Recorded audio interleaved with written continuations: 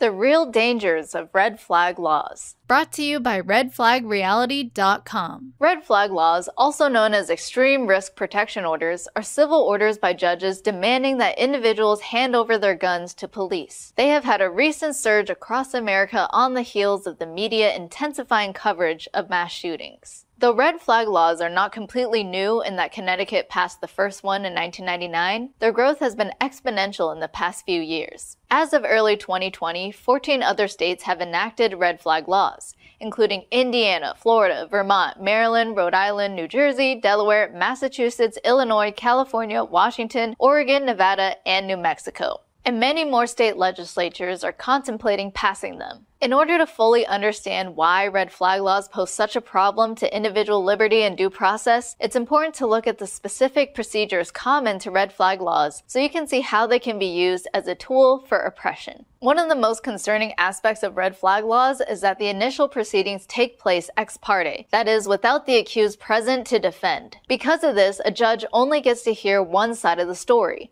the side that is petitioning to confiscate an individual's firearms. This proceeding flies in the face of due process because it effectively means that a judgment has been made without the chance for the accused to prevent their loss of property before the seizure takes place. When the firearms are taken, typically, the accused must hand them over immediately or face criminal charges for refusal to obey a court order. This combines the worst elements of civil and criminal court by making the confiscation of guns a lowered standard for enactment, and the punishment for failure to obey a higher one. And judges rarely rule against confiscation. Why? Because judges are afraid that if they don't go through with the order and something bad happens, they will be blamed. Talk about perverse incentives. Once the guns have been seized, most courts shift the burden of proof onto the accused, with the requirement of providing clear and convincing evidence that they are not a threat. So not only is the accused stigmatized by the red flag law, they are now treated as a wrongdoer who must prove their innocence thanks to the proceedings taking place in civil court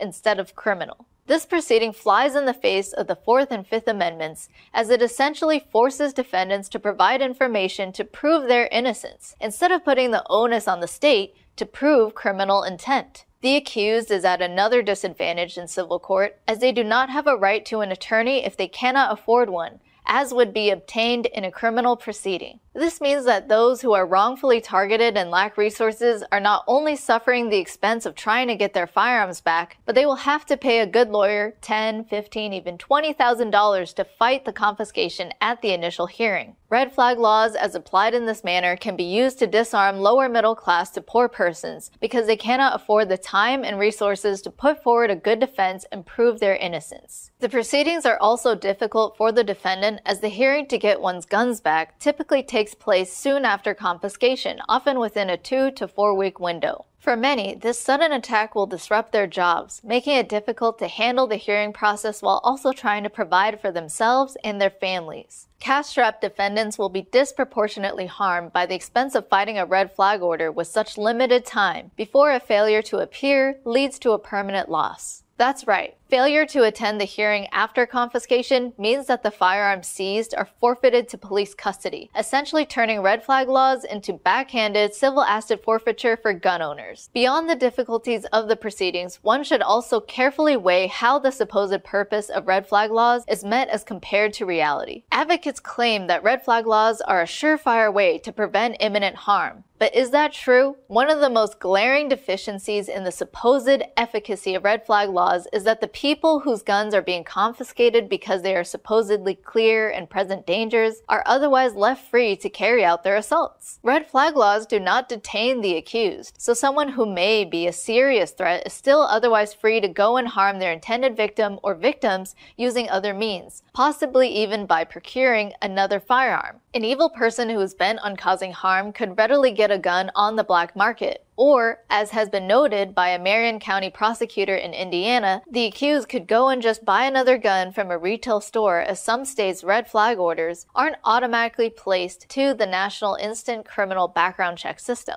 If someone were truly an imminent threat, how does taking their guns but leaving them free to murder using a knife, car, poison, or some other weapon really stop their machinations? The fact is, it doesn't.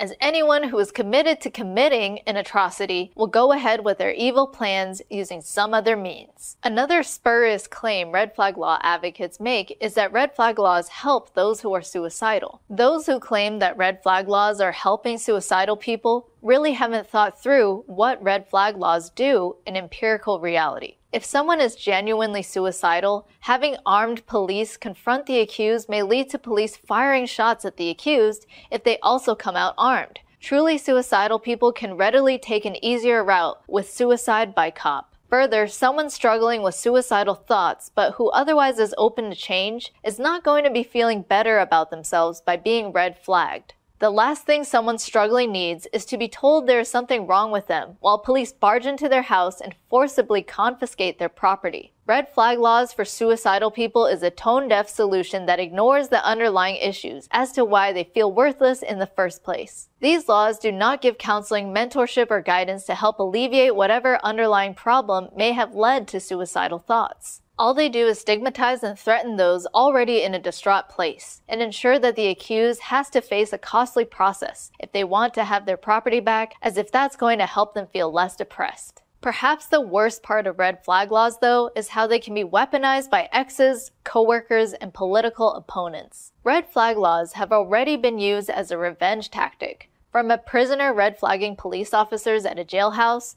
to a mother red flagging an officer who shot her son several years prior because her son ran at the officer with a knife. Red flag laws have also already been used as a political tool of persecution. The Broward County Police Department, the one famous for failing to protect children at the Parkland school shooting, used social media monitoring to go after a gun owner who criticized gun control protests by March for Our Lives. The order was filed for nothing more than posting a picture of an AR build, and in another post, criticizing March for Our Lives activists online. In that situation, the judge fortunately had the sense to throw the case out. Even though that man got his guns back, he still essentially lost, as he had to fund a lawyer out of pocket to represent him in court. What these examples show is that red flag laws have been and will continue to be used as a tool for persecution, from a revenge tool to a speech silencing tool. When the government can come and take your property and treat you as guilty until you prove your innocence, you're not in a limited constitutional republic. You're in a police state, where your anti-gun neighbors are empowered to disarm you at the beckoning of gun-grabbing politicians and police. If we don't work together to stop red flag laws, soon enough,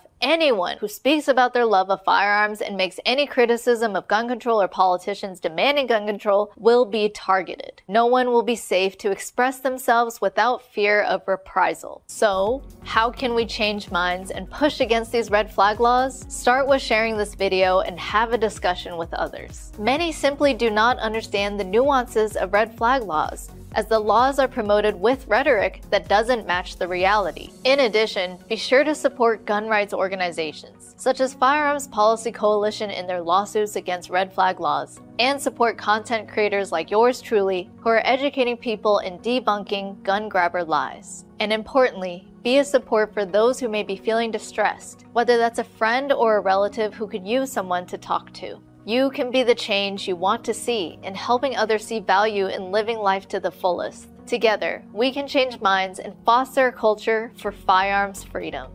Help us make more films at redflagreality.com.